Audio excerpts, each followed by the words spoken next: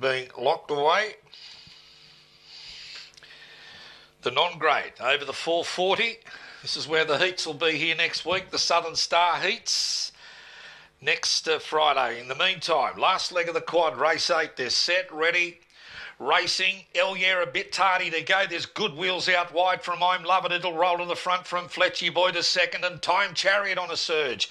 So he'll go to third up past the Brewery. Talakai to fourth. Then comes Elyere. What a teaser, dropped out. It's I'm Lovin' It doing it stylishly on the corner. Back to the inside, Time Chariot, and then comes Elyere. But I'm Lovin' It. Oh, he stood up today. Look at him go the last little bit. And I'm Lovin' It's won it from Elyere. Fletchy Boy very close for fourth there.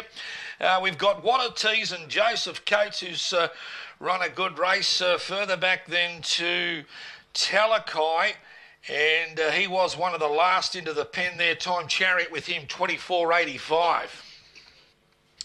I'm Loving It from Elyere. Photo for third and fourth here. Not sure there, but no doubt about the winner. I'm Loving It for Craig Chapello. Once he bounced to the front, he was going to take some stitching.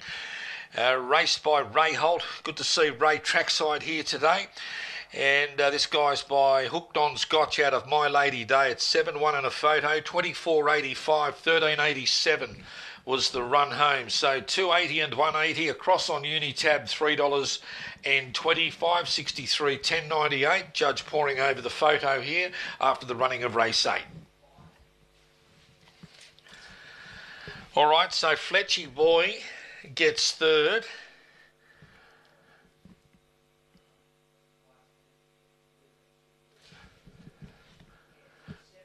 I'm not real sure about fourth here.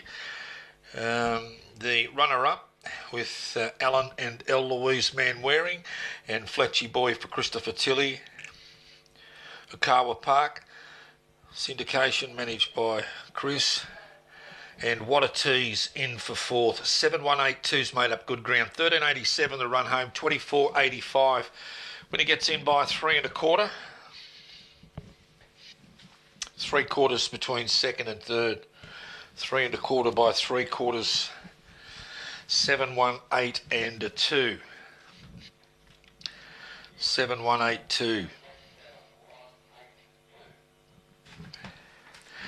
That's been a nice hit out for the Southern Stars. The heat's here next week. He's a greyhound that if he finds the front, he can be very hard to hold out. And that's exactly what's happened today. He's a class runner, 33 starts now for 13 wins. So well done to Ray Holt there, and trainer Craig Chapello. Geez, he began beautifully from box 7. Good pace, Joseph's coat, but he was joined